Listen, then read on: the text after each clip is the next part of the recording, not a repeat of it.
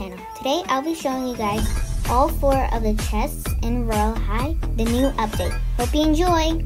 Okay, so you want to fly over here next to this fireplace area, and then next to the plants there should be this chest right here.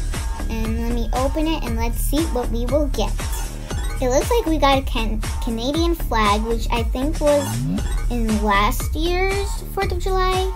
Yeah, I have 2 of those, so it was in last year's 4th of July update too, but it's still pretty cute and maybe I could give it away even though there's no point. But it's still good to have 2. Okay, next fly over to the mountains, and I went the wrong way, so you want to go right here, and then if you zoom out, you will see that there's a chest, like I did. It's on the very top, and let's see what we will get. Okay, let's see what we will get. Okay, so we got 4,700 diamonds. Wow, my diamonds are now going up real quick. Okay, that's good. Now you want to fly again. Once again, I went the wrong way. Sorry. And I went way too far, so don't go that far. So it's where this bridge is, and there right here is the chest, and let's see what we will get.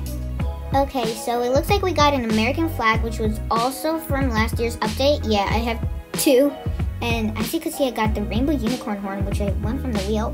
Finally got something from the wheel, am I right?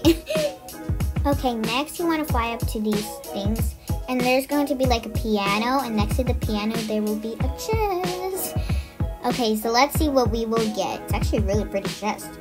Okay, it looks like we got some more diamonds, which is good because I'm broke in Royale High. So yeah guys, it was a pretty quick video, but that was it. Bye!